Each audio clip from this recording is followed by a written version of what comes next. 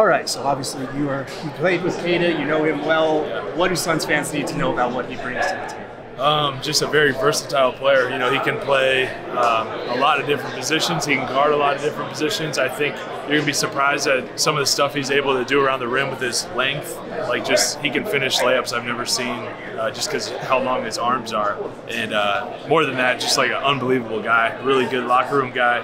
One of my favorite teammates I've ever played with. So I was sad to see him go, but I was also happy to see him in Phoenix because I think it's a great spot for him. On the defensive end, you mentioned that he can guard a number of positions. How much can that switchability help a team like the Suns that's trying to contend this year? Oh, it's going to help a lot. I really liked what they did in free agency. Got a lot of great role players. Obviously, I played with Eubanks for a couple years in San Antonio as well, and another guy that just plays his butt off every night, and not going to have any issues with him in the locker room. So I just think the Suns did a great job of doing that with the right pieces. You mentioned Drew as well. What do fans need to know about his defense? Because he's a pretty good rim protector. He really is. A lot of people don't know that. He really is. He's a very strong, mobile athlete, and he just makes the right play on offense too. You know, he knows his role, and he's a really good communicator out there too. So I think obviously replacing Jock with Drew is, you know, they're very similar, great guys, and I think he's gonna have a great year for the Suns as well.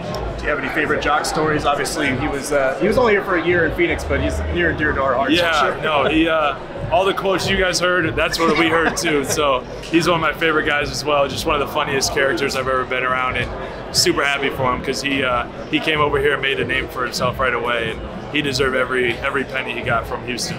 Last one before I let you go. How exciting is this whole atmosphere to be here for Victor's debut? Oh, it's amazing. I mean, obviously, just to be able to be a part of it is special for me.